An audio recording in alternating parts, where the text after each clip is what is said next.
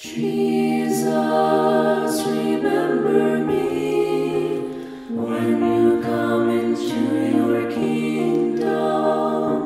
Jesus, remember me when you come into your kingdom.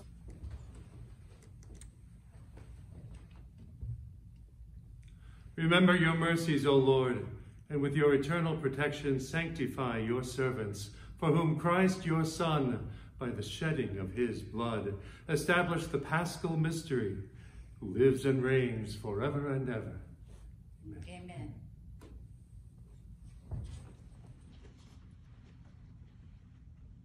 Amen. A reading from the book of the prophet Isaiah. See, my servant shall prosper. He shall be raised high and greatly exalted. Even as many were amazed at him, so marred was his look beyond human semblance, and his appearance beyond that of the sons of man. So shall he startle many nations. Because of him, kings shall stand speechless, for those who have not been told shall see. Those who have not heard shall ponder it. Who would believe what we have heard? To whom has the arm of the Lord been revealed? He grew up like a sapling before him, like a shoot from the parched earth. There was in him no stately bearing to make us look at him, nor appearance that would attract us to him. He was spurned and avoided by people, a man of suffering, accustomed to infirmity, one of those from whom people hide their faces, spurned, and we held him in no esteem. Yet it was our infirmities that he bore, our sufferings that he endured, while we thought of him as stricken, as one smitten by God and afflicted. But he was pierced for our offenses, crushed for our sins. Upon him was the chastisement that makes us whole. By his stripes we were healed. We had all gone astray like sheep, each following his own way, but the Lord laid upon him the guilt of us all. Though he was harshly treated, he submitted and opened not his mouth, like a lamb led to the slaughter, or a sheep before the shearers. He was silent and opened not his mouth. Oppressed and condemned, he was taken away. And who would have thought any more of his destiny? When he was cut off from the land of the living and smitten for the sin of his people, a grave was assigned him among the wicked, and a burial place with evildoers, though he had done no wrong, nor spoken any falsehood. But the Lord was pleased to crush him in infirmity. If he gives his life as an offering for sin, he shall see his descendants in a long life, and the will of the Lord shall be accomplished through him. Because of his affliction, he shall see the light in fullness of days. Through his suffering, my servant shall justify many, and their guilt he shall bear. Therefore, I will give him his portion among the great, and he shall divide the spoils with the mighty, because he surrendered himself to death and was counted among the wicked. And he shall take away the sins of many and win pardon for their offenses. The word of the Lord. Thanks be to God.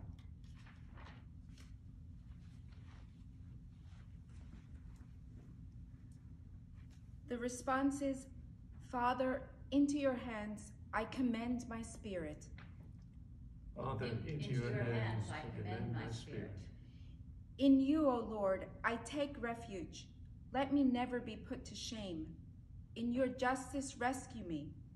Into your hands I commend my spirit. You will redeem me, O Lord, O faithful God. Father, into your hands I commend my spirit. For all my foes, I am an object of reproach, a laughingstock to my neighbors, and a dread to my friends. They who see me abroad flee from me. I am forgotten like the unremembered dead. I am like a dish that is broken. Father, into your hands I commend my spirit. But my trust is in you, O Lord. I say, you are my God. Into your hands is my destiny. Rescue me from the clutches of my enemies and my persecutors. Father, into your hands I commend my spirit. Let your face shine upon your servant. Save me in your kindness. Take courage and be stout-hearted, all you hope in the Lord. Father, into your hands I commend my spirit. A reading from the letter to the Hebrews. Brothers and sisters, since we have a great high priest who has passed through the heavens, Jesus, the Son of God, let us hold fast to our confession. For we do not have a high priest who is unable to sympathize with our weaknesses, but one who has similarly been tested in every way, yet without sin. So let us confidently approach the throne of grace to receive mercy and to find grace for timely help. In the days when Christ was in the flesh, he offered prayers and supplications with loud cries and tears to the one who was able to save him from death, and he was heard because of his reverence. Son though he was, he learned obedience from what he suffered, and when he was made perfect, he became the source of eternal salvation for all who obey in him. The word of the Lord. Thanks be to God.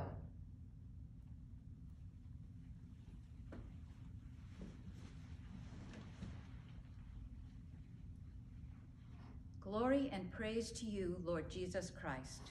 Glory and praise to you, Lord Jesus Christ. Christ became obedient to the point of death, even death on a cross. Because of this, God greatly exalted him and bestowed on him the name which is above every other name. Glory and praise to you, Lord Jesus Christ.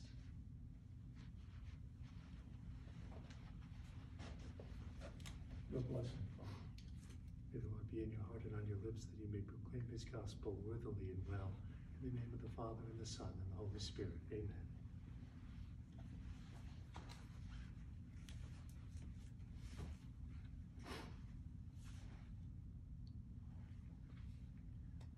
The Passion of our Lord Jesus Christ, according to John. Jesus went out with his disciples across the Kidron Valley to where there was a garden, into which he and his disciples entered. Judas, his betrayer, also knew the place, because Jesus had often met there with his disciples. So Judas got a band of soldiers and guards from the chief priests and Pharisees, and went there with the lanterns, torches, and weapons.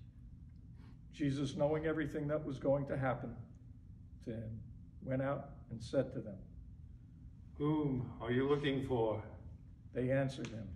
Jesus, the Nazarene. He said to them, I am. Judas, his betrayer, was also with them.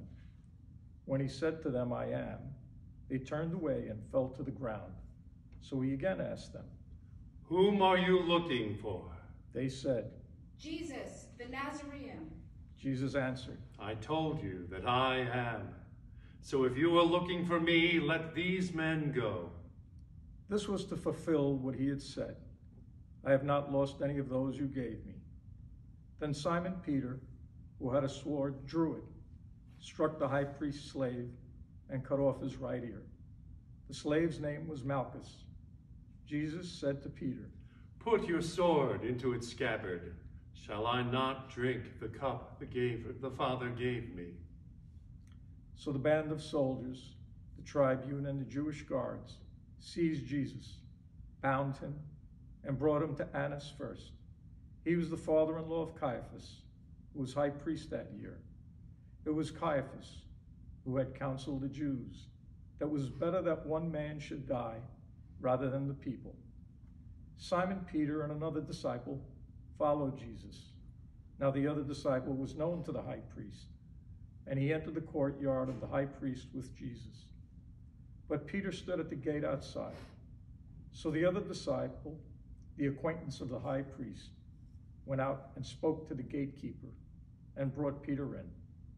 Then the maid who was the gatekeeper said to Peter, "You are not one of this man's disciples, are you?" He said, I am not.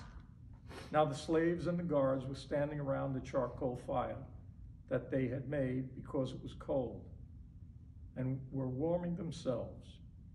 Peter was also standing there keeping warm. The high priest questioned Jesus about his disciples and about his doctrine. Jesus answered him, I have spoken publicly to the world.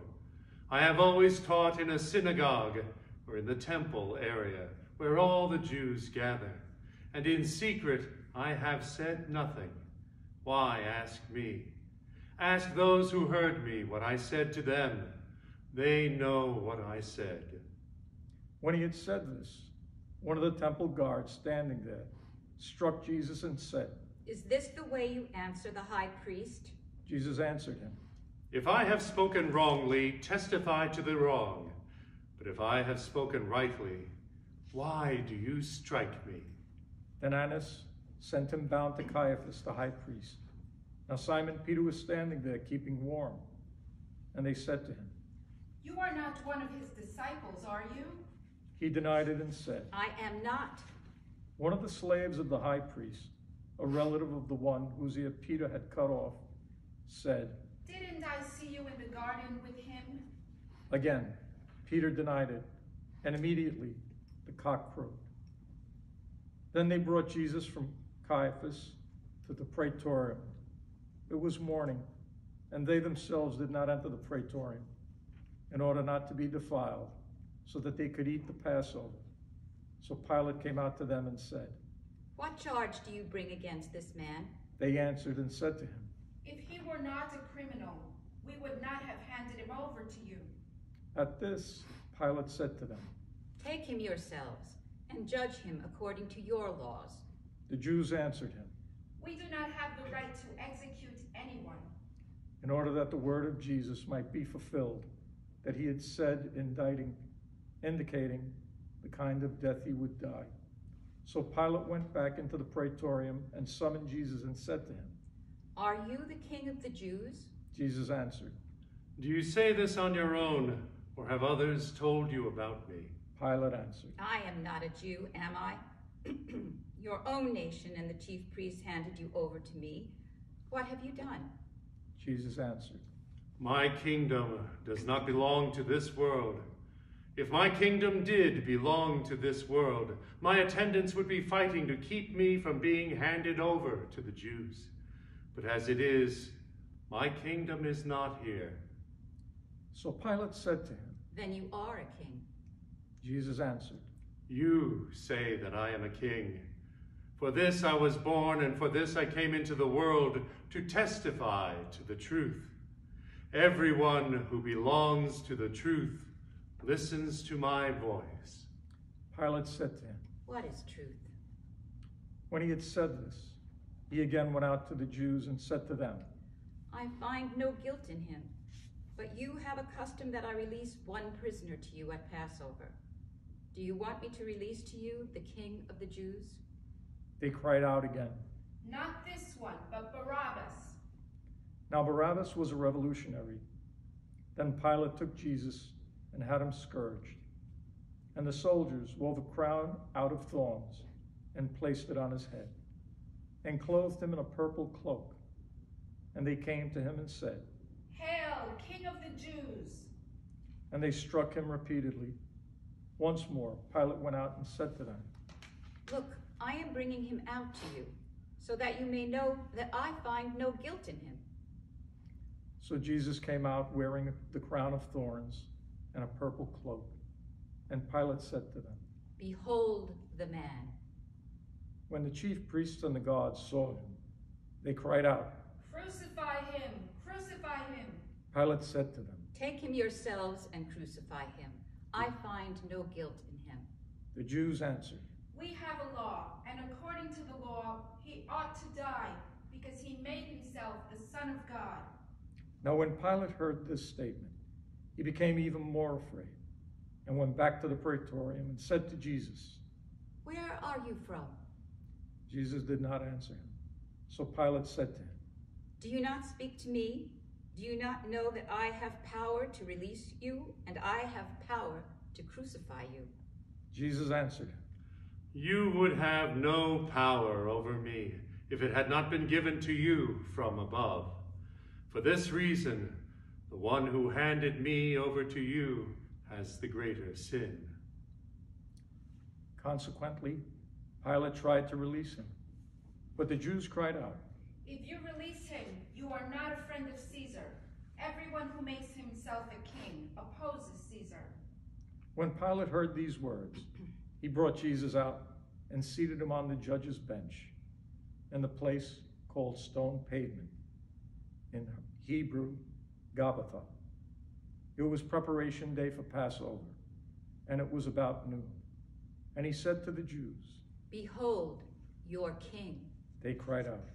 Take him away, crucify him.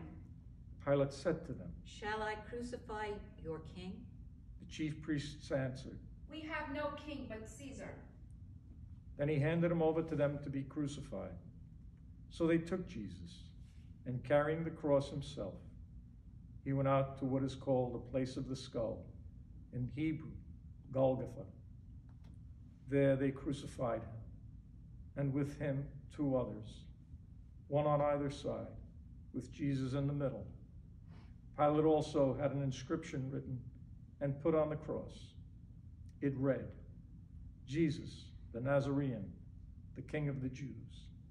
Now many of the Jews read this inscription because the place where Jesus was crucified was near the city, and it was written in Hebrew, Latin, and Greek. So the chief priests of the Jews said to Pilate, Do not write the King of the Jews, but that he said, I am the King of the Jews. Pilate answered, What I have written, I have written. When the soldiers had crucified Jesus, they took his clothes and divided them into 4 shares, a share for each soldier. They also took his tunic, but the tunic was seamless, woven into one piece from top down. So they said to one another, Let's not tear it, but cast lots for it to see whose it will be. in order that the passage of Scripture might be fulfilled, they said, that says, they divided my garments among them, and for my vestures they cast lots. This is what the soldiers did. Standing by the cross of Jesus were his mother and his mother's sister, Mary, the wife of Clopas, and Mary of Magdalene. When Jesus saw his mother and the disciple there, whom he loved, he said to his mother, Woman, behold your son. Then he said to the disciple, Behold your mother. and from that hour, the disciple took her into his home. After this, aware that everything was now finished, in order that the scripture might be fulfilled, Jesus said, I thirst. There was a vessel filled with common wine. So they put a sponge soaked in wine on a sprig of hyssop and put it up to his mouth. When Jesus had taken the wine, he said, It is finished. and bowing his head, he handed over the Spirit.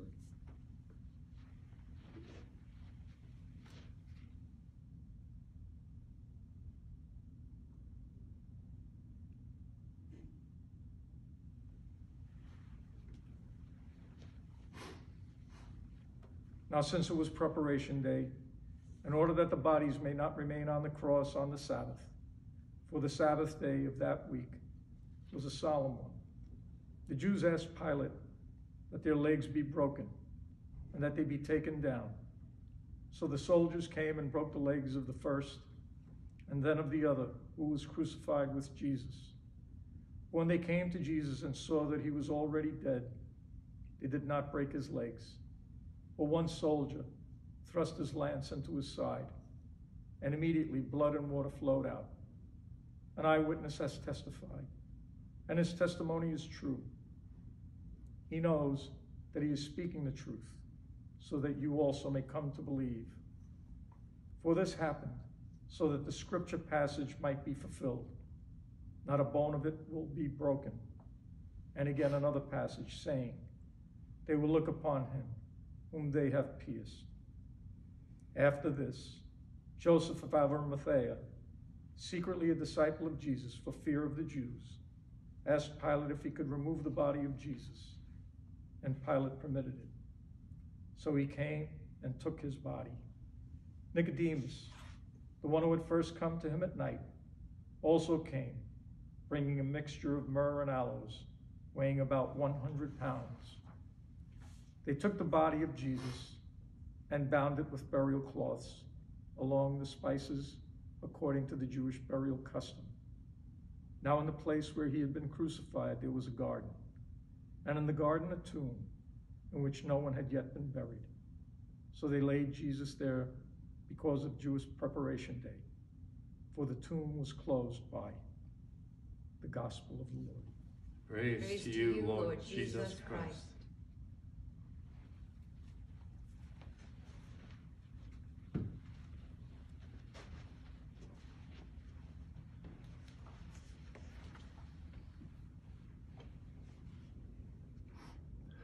A difficult and painful day, definitely for our Lord, but for us as well.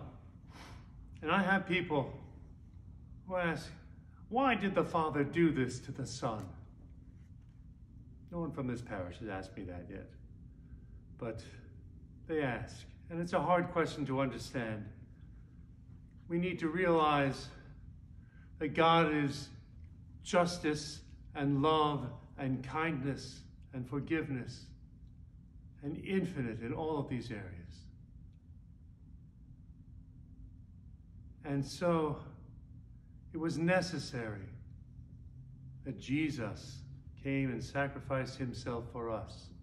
The reason being that we sin. And a sin is a sin against God, a sin against one another, but also a sin against God. And God is infinite. And so when we do even a little white lie, if lies come in colors, a little white lie, you think, it's just a little thing, is an infinite-sized sin against God. And we are not infinite beings. We are finite beings with beginnings and ends in this world. And we cannot pay for an infinite-sized sin, not even the smallest one. And so we would be eternally damned. But Jesus, Son of the Father, and to be clear, the Father, Son, and Holy Spirit, God himself, in his infinite love for us, wants to save us, wants to forgive us for our sins. But in his infinite justice, God cannot deny himself, nor would we want him to. His justice must be paid. And so, since we could not pay the price of our sins, the price of our crimes against ourselves, the world, and against God, we could not pay that infinite price. God himself came to pay the price for us. It needed to be paid because God is just. And so Jesus, the Son of God, God himself, was born into the world as a full human being, absolutely, completely, and entirely fully human, while still being absolutely and completely and entirely fully God. Two natures, human and divine, such so that the angels were astounded. And Jesus was born among us as a human being, lived with us, taught us about God, never sinned even slightly, ever in his life. No little white lies or anything like that. Absolutely sinless. But he was one of us. Jesus is fully human and one of us. And as one of us, and as an innocent and sinless one of us, the innocent and sinless one of us, he took all of our sins, the people of his day, the people before him, and the people who came after, all humanity's sins, upon himself, and paid the price to God. He was tried in a legal way by the Romans. It was not a proper hearing, and even Pilate said he's innocent, but he was tried and executed for the crimes. And God allowed him to suffer both physically and spiritually for all of our sins, and to pay our debt. Because he is human, he can pay our debt, and because he is God, he can pay our debt on an infinite level. And so fully pays for our debt before God, and wipes clean of us our sin, for those of us who accept the forgiveness that Jesus has won for us in himself, and the fact that he has wiped away our sins. If we wish them to be wiped away, we need to agree. It's not just automatic. We need to agree with Jesus and come to God through Jesus. And God wipes away our sins. And through Jesus, we are sinless, and the gates of heaven will open for us. And God's kingdom will be ours, a kingdom of joy and love and peace and family and friends and fullness in God for all eternity. This is the gift that God pays for us. This is the sacrifice that the Son of God makes for us today on Good Friday. To pay our sins. There is no other way. Every one of us has earned eternal damnation. And Jesus has paid our price. Let us rejoice in God, Lord God, in his love, in his justice, but in his forgiveness and in his mercy. And the fact that he loves us so much that he willingly chooses to give himself for us. Never doubt that God loves you always, on the individual level and on the global level. He loves us all. And let us live in God's love and sharing that infinite love, that love that God passes down through us. Let us share that with everyone else.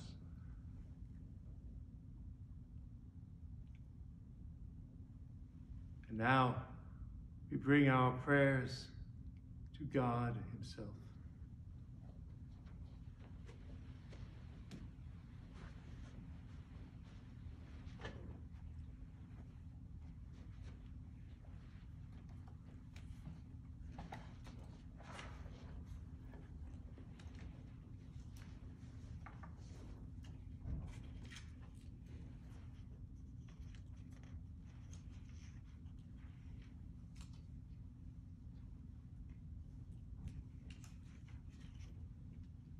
For the Holy Church, let us pray, dearly beloved, for the Holy Church of God, that our God and Lord be pleased to give her peace, to guide her and unite her throughout the whole world, and grant that leading our life in tranquility and quiet, we may glorify God the Father Almighty.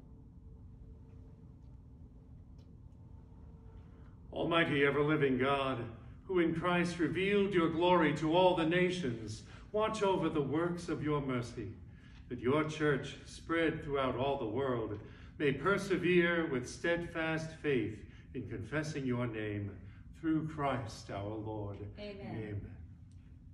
For the Pope, let us pray also for our most holy Father, Pope Francis, that our God and Lord, who chose him for the order of bishops, may keep him safe and unharmed for the Lord's holy church, to govern the holy people of God.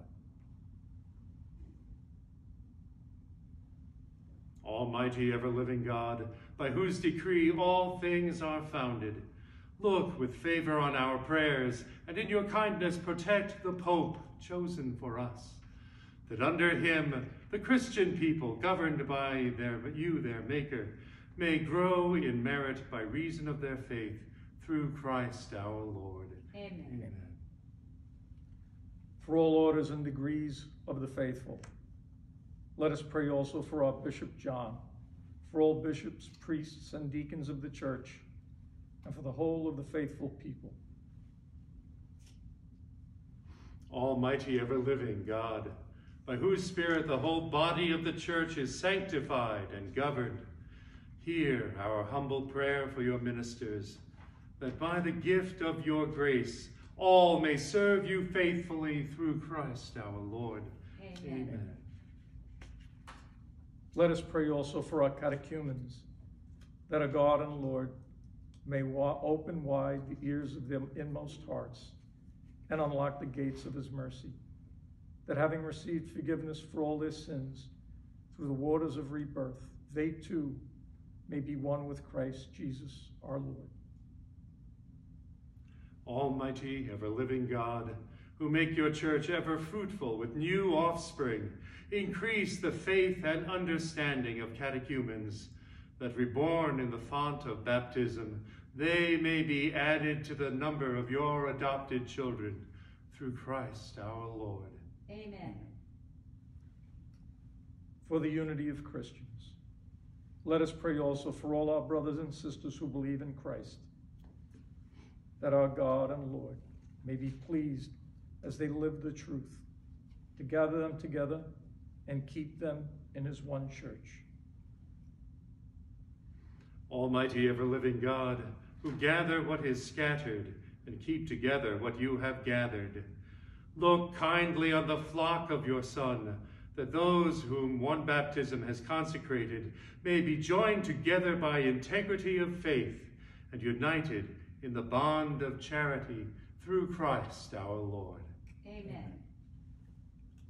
For the Jewish people, let us also pray for the Jewish people to whom the Lord our God spoke first, that he may grant them to advance in love of his name and in faithfulness to his covenant. Almighty ever-living God, who bestowed your promises on Abraham and his descendants, graciously hear the prayers of your church, that the people you first made your own may attain the fullness of redemption through Christ our Lord. Amen. For those who do not believe in Christ, let us pray also for those who do not believe in Christ, that enlightened by the Holy Spirit, they too may enter on their way of salvation. Almighty ever-living God, grant to those who do not confess Christ that by walking before you with a sincere heart, they may find the truth, and that we ourselves, being constant in mutual love and striving to understand more fully the mystery of your life, may be made more perfect witnesses to your love in the world. Through Christ our Lord. Amen. Amen. For those who do not believe in God, let us pray also for those who do not acknowledge God, that following what is right in sincerity of heart, they may find the way to God himself. Almighty ever-living God, who created all people to seek you always by desiring you, and by finding you come to rest, grant, we pray, that despite every harmful obstacle, all may recognize the signs of your fatherly love and the witness of the good works done by those who believe in you. And so in gladness confess you, the one true God and Father of our human race, through Christ our Lord. Amen. Amen. For those in public office, let us pray also for those in public office, that our God and Lord may direct their minds and hearts according to his will, for the true peace and freedom of all. Almighty ever-living God, in whose hand lies every human heart and the rights of peoples, look with favor, we pray, on those who govern with authority over us, that throughout the whole world, the prosperity of peoples, the assurance of peace, the freedom of religion may, through your gift, be made secure through Christ our Lord. Amen. For those in tribulation, let us pray, dearly beloved, to God the Father Almighty, that he may cleanse the world of all errors banish disease, drive out hunger, unlock prisons, loosen fetters, granting to travelers safety, the pilgrim's return, health to sickness, and salvation to the dying. Almighty ever-living God, comfort of mourners, strength of all who toil. May the prayers of those who cry out in any tribulation come before you, that all may rejoice, because in the hour of need your mercy was at hand, through Christ our Lord. Amen. For the sick, the dead, for those who feel lost or dismayed, let us pray, dearly beloved, for the swift end to the corona pandemic that inflicts the world, that our God and Father heal the sick, strengthen those who care for them, and help us all to persevere in faith. Almighty and merciful God, source of all life, health, and healing, look with compassion on our world, brought low by disease. Protect us in the midst of the grave challenges that assail us, and in your fatherly providence grant recovery to the stricken, strength to those who care for them, and success to those working to eradicate this scourge. Through Christ our Lord. Amen. Amen.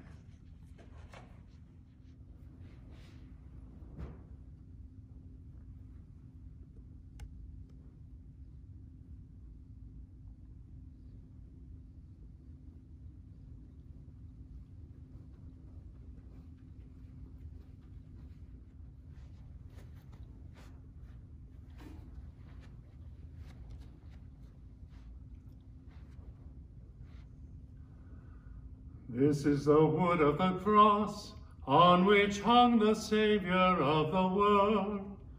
Come, let us worship.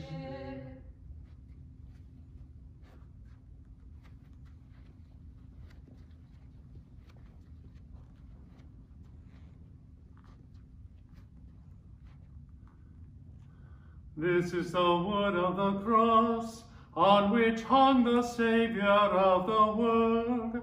Come, let us worship.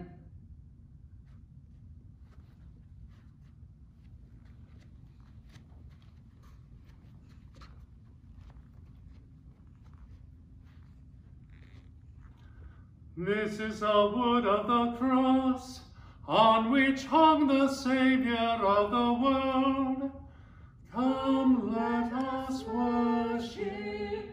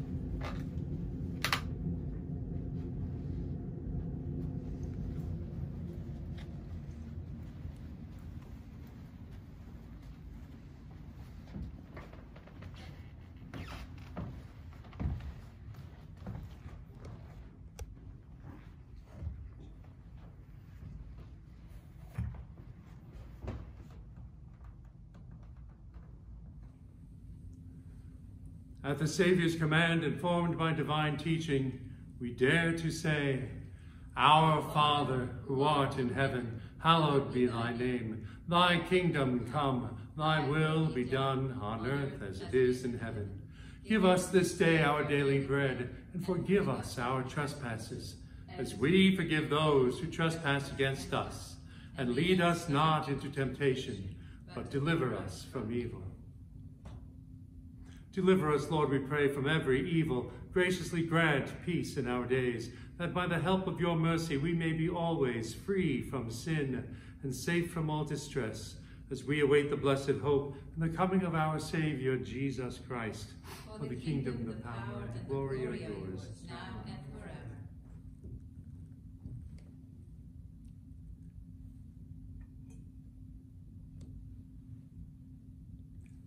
May the receiving of your body and blood, Lord Jesus Christ, not bring me to judgment and condemnation, but through your loving mercy, be for me protection in mind and body, and a healing remedy.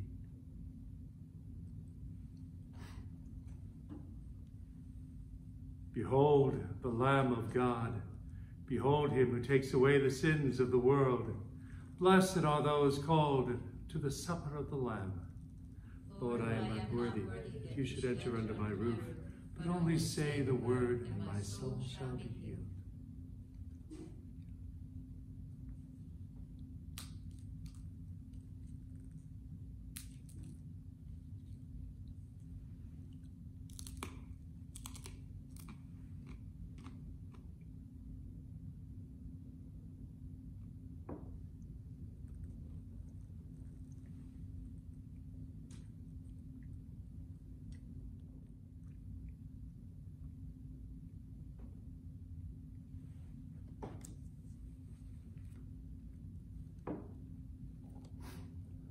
For those of you at home who are unable to receive Holy Communion but truly wish to, please join in our prayer of an act of spiritual communion. My Jesus, I believe that you are present in the most holy sacrament. I love you above all things and desire to receive you into my soul. Since I cannot at this moment receive you sacramentally, come at least spiritually into my heart.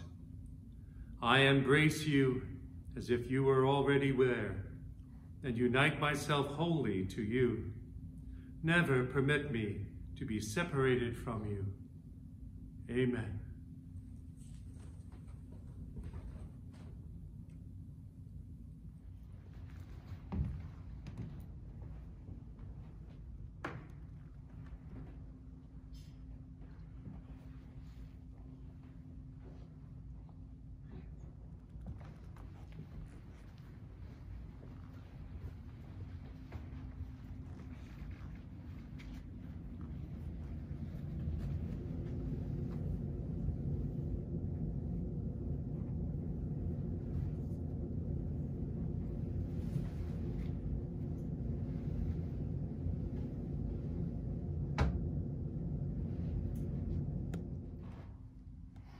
Almighty ever-living God, who have restored us to life by the blessed death and resurrection of your Christ, preserve in us the work of your mercy, that by partaking of this mystery, we may have all a life unceasingly devoted to you through Christ our Lord. Amen. Bow your heads for the blessing. May abundant blessing, O Lord, we pray, descend upon your people who have been honored the death of your Son in the hope of the resurrection. May pardon come, comfort be given, holy faith increase, and everlasting redemption be made secure through Christ our Lord. Amen. May Almighty God bless you, the Father, the Son, and the Holy Spirit. Amen.